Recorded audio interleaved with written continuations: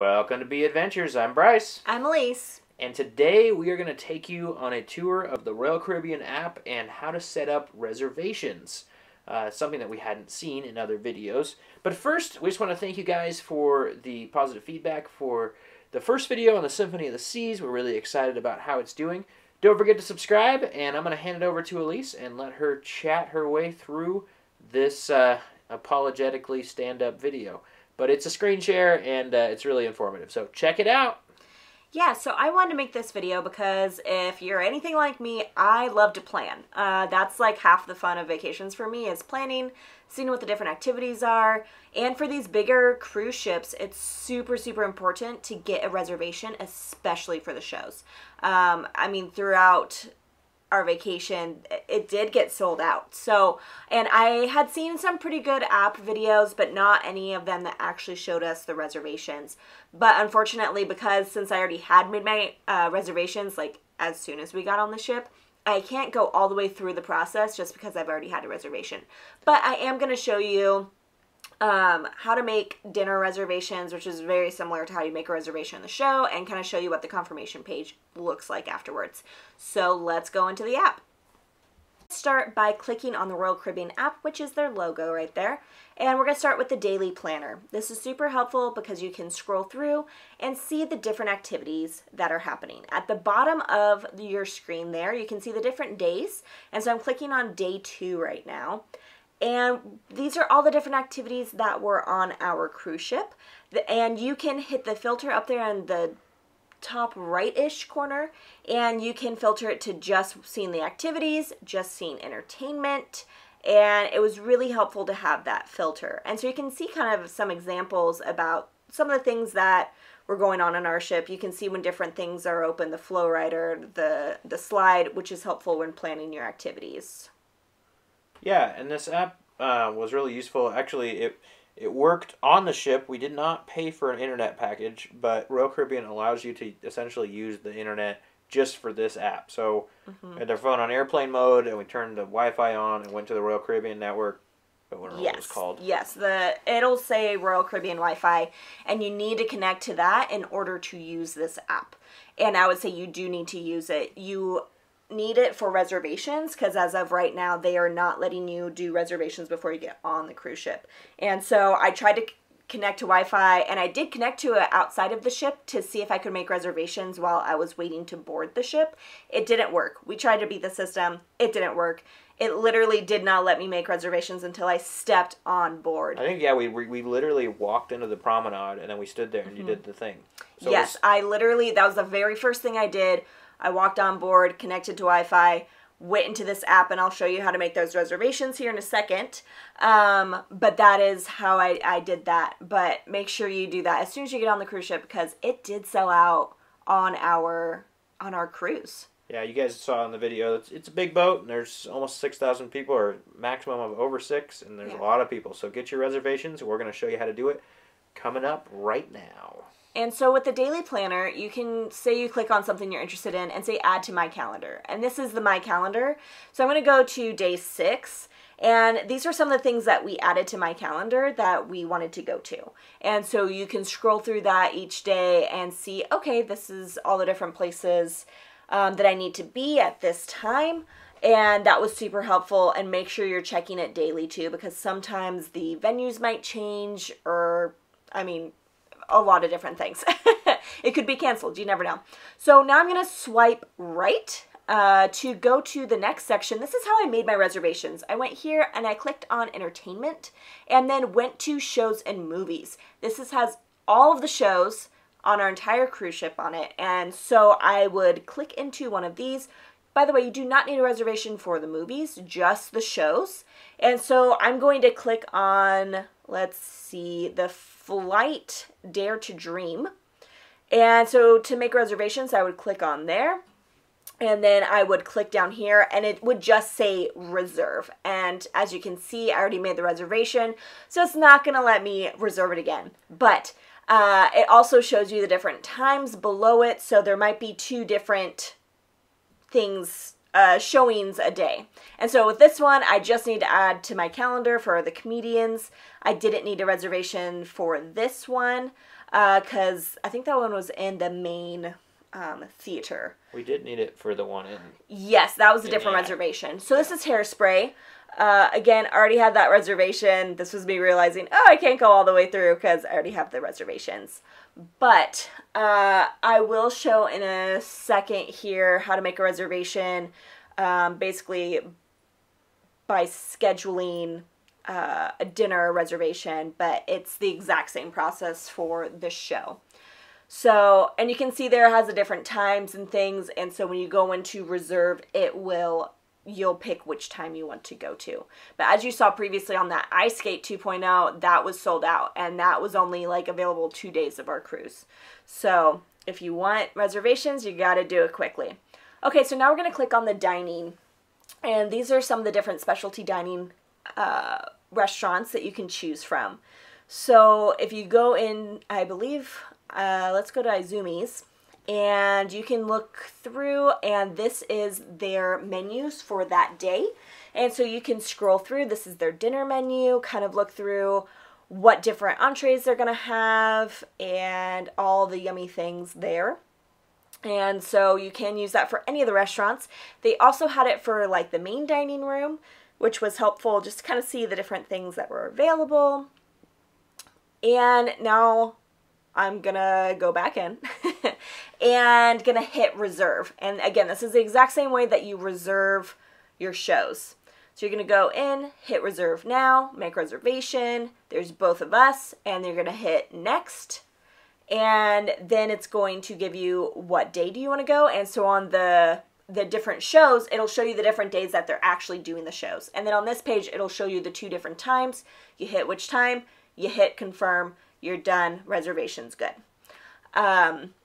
But yes, make sure you watch which days the different shows are going, because some of them only are happening 2 days or 3 days. So make sure you're checking that. Again, another example, you're hitting both of the guests, you're selecting which day you want to go, and then making your reservation. All of these restaurants were out of reservations by the time I made this video. Again, make sure you make your reservations. Lots of people on the ship. We actually remembered to do this, just so you guys don't get too scared. We remembered to do this video the last day. It was day 6 out of our day 7. Yeah, so maybe if you were day 2 or 3, you could probably still get some reservations for the end of your trip. But for us, when we thought of shooting this video, we did it at the end.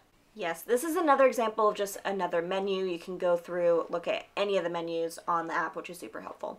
So these are some examples of what it looks like after you have your reservation. Make sure you get to this page. I've heard some people not confirm, and then they don't have the reservation. But basically, you'll have your reservation, you're good to go, and then that night, you'll go up to the door, and they will ask you what your room number is. You give them your room number. They'll check on their little iPad and be like, okay, you're good to go. So you don't even need to bring your app, show any of that. Just make sure you know your room number, and you'll be good to go at your reservation time. And make sure you get there early, because we got there about 30 minutes to 20 minutes ahead and would get pretty good seats. But I would suggest don't get there any later than that. Another helpful thing is to look at the shops. So I broke my sunglasses on this ship, and so it's helpful to go through and look at the times that the different shops are open, because they're not always open. Say when we're in port, they're going to be closed. So I would scroll through and look at what the different shops have. So we went to the Surf Shack to get some different sunglasses, and so you can see on that day, that was the time that it was open. So we were able to make sure that it was open before we made the trek down to that area. And here's another place that you can look up activities and events. These are all just the different venues, and they can just tell you what's happening there and the different activities. And again, their times that they're open. And I just find that's really helpful before you're ready to go on Flow Rider and you get there and it's not open, because that would happen. So you can see here the different times, and you can also look at the different times throughout your cruise. So say, hey, I'm not ready to do that zip line quite yet. You can look to see when it's going to be open next. And I just found that really helpful for planning of our days and the different events we wanted to do. Another area of the app that was super helpful was the spa section. You could see the different venues, also the different events that they were doing. They did a lot of health events. You can also look at their treatments, but you can't book it on the app. You have to go to the spa itself to book.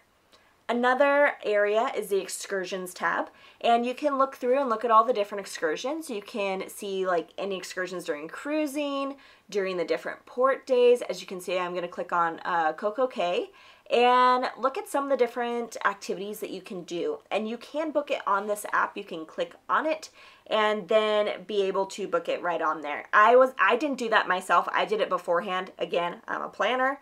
But in case you're like, you know what, I really do want to do kayaking or snorkeling when I'm at Coco Cay, you can go on here just like this. Unfortunately, they were sold out, but you can definitely see the prices on there, which was helpful to see, especially if it was kind of a last minute thing. But you can click on the different activities. Here's the up, up, and away, balloon ride. I use it mainly to kind of look at the prices, especially if we were kind of going back and forth of, oh, I kind of wanted to do that, but oh yeah, could not afford that. But that was really helpful. All right, and then we're gonna go back out to this main area, and then gonna click on deck maps. And this was also super helpful to find restrooms, to also remind myself, oh, is the main dining room in the back or the front of the ship? And so that was just something else that was really helpful, especially on our cruise. I did look at it beforehand because I do like to plan again, but this was helpful for me to kind of get the layout of the land, see where things are.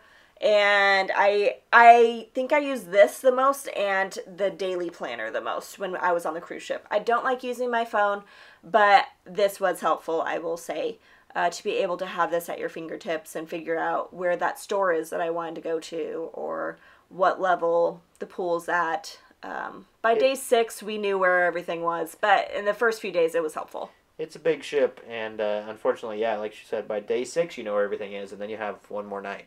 So you just kind of, take your time and have fun and enjoy it, and don't try and memorize the whole ship because you have it in your hand. Yeah, and at the bottom, you can see there's the different decks, and all you got to do is slide left or slide right to go up and down the decks, and just click on them, and it'll show you the way, which is pretty cool. All right, now I'm going to swipe right to this main page in the middle. At the bottom, you can see the different pictures down there, and they're all different things. But I want to bring your attention to the safety. So you can actually go through this and read through it. You look at the life jacket, the emergency horn. This is what we're doing instead of the muster drill where you had to stand outside and wait. It's actually really easy to do. We did it before we got on the cruise ship, but then once we were on the cruise ship, we had to go find our muster drill station. Make sure you find that right away, or else you can't leave. So make sure you do that right away. And basically just show them that you did it and you're good to go. All right, now I'm going to swipe right again. And this is kind of like your main info page. You can see where your muster area is. You can click actually on your safety thing and it'll show you where it is on the deck itself. It'll show us where our stateroom is. It shows us our upcoming events, so we're able to keep track of all of that. So that was our event that night, was the Ice Skate 2.0. It showed us where our dining was, the time, our table. We were also able to keep track of our spending, which was helpful, but also not helpful. Well, it only had one person on the app. So it only had the main person or whoever was signed in on the app. But at least you weren't blinded by your expenses by the end of the vacation. That's true. You can also click on your profile here. I use this just to kind of check things, make sure everything was good. Swiping back to the left now, and at the bottom you can see the symbols again, and there is the health symbol. That's super important if you're not feeling well. You can hit that and you can see where you need to go to be able to get some help. And also you can have your boarding pass on here. It says boarding pass right there, and super quick, easy to show that to them when you're boarding. I actually just added it to my Apple Wallet, and that was the easiest thing that I could do. But yeah, that is pretty much so the app. It was helpful. We did use it. I do miss my paper planners, but it's fine. I mean, I can adapt. But it was helpful to use this to be able to see everything, and I hope that it was helpful for you to see how to make different reservations. I apologize that I wasn't actually able to do step by step, but like I said, the dining reservations, it's the exact same way to make reservations for the shows. So yeah, thank you guys for watching. The app, I mean, like she said, we're just really not phone people on vacation, so it was a little bit hard for us to accept, but we did it, and it worked out. It was actually pretty nice. So anyway, thank you for watching. We really appreciate it. Don't forget to subscribe to the channel and like the video to keep the YouTube algorithm happy. And we just thank you guys so much for the support. We will see you guys on See you the next later. one.